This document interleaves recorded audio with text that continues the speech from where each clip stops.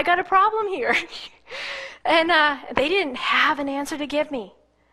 So they kind of sat on it for about 2 or 3 weeks. And I continued to go to the meetings. And they got more and more uncomfortable because they knew the research that I had. And I was commenting as usual in the meetings until finally the elder pulled me aside one night. And it was only 2 or 3 weeks. And he said, you have to decide if you're going to be a Jehovah's Witness. No sitting on the fence between, I was going to my church and going to theirs. He says, you have to decide. And I says, and believe what I know is false? I mean, can I be a Jehovah's Witness and not believe this one thing? He says, no, you have to believe everything. And he says, I do not want you to come back here until you're willing to accept everything Jehovah's Witnesses believe without question. And I'm not kidding. These are his words. I'm like, okay. So I went home that night, and I'm like, God, did I do everything you wanted me to do here? Or was there something else you wanted me to share? I didn't even get to the gospel. I just, this was just research on their book that we were studying.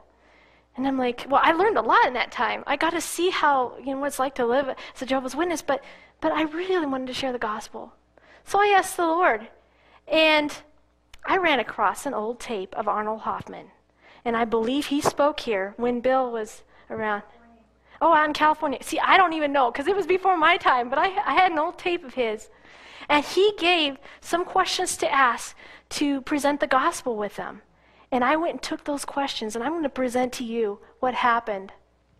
And God gave me a scripture right about this same time about appealing to their conscience. And I woke up with this the next morning after I'd been praying, and I had that whole thing happen at the Kingdom Hall. 2 Corinthians 4, 1 through 2. Therefore, since we have this ministry, as we have received mercy, we do not lose heart.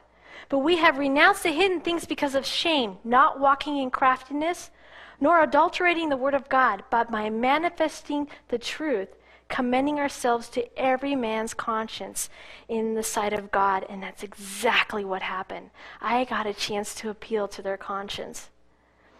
And so I went back the following week and presented these 5 questions to them.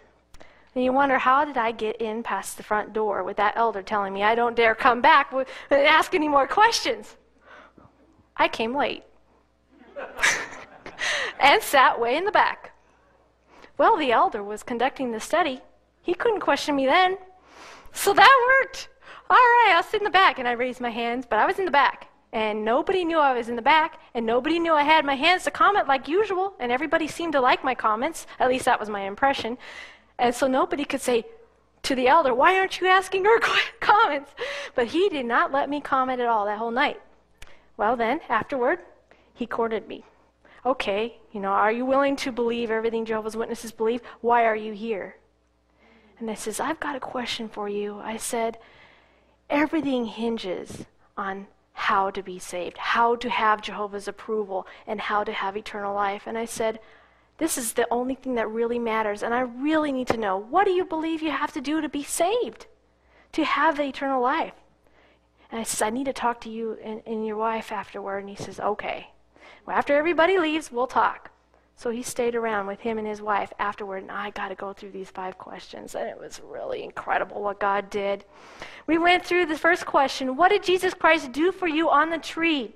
And we looked at 1 Peter 2:24, and he himself bore our sins in his own body on the tree.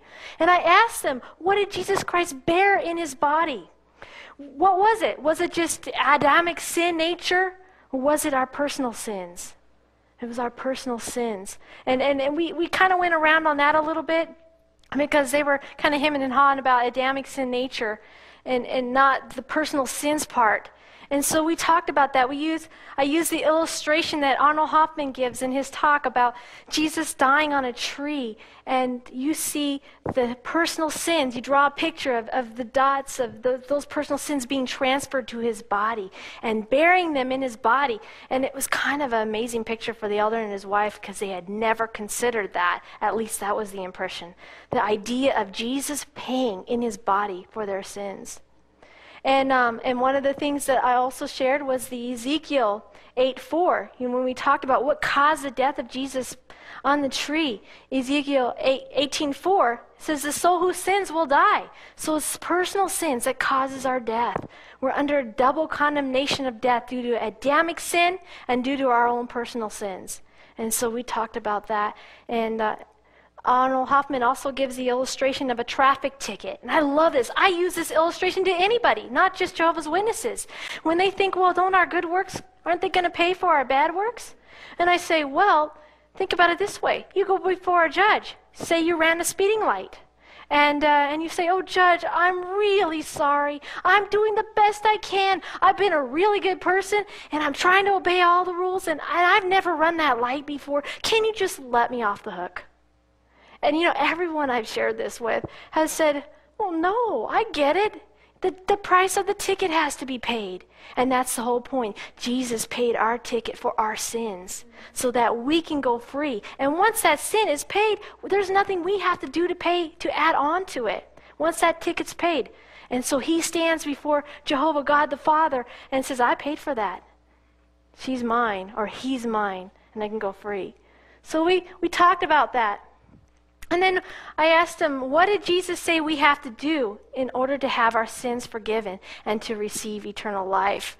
And there's John 5:39 and 40. You search the scriptures because you think that in them you will have eternal life.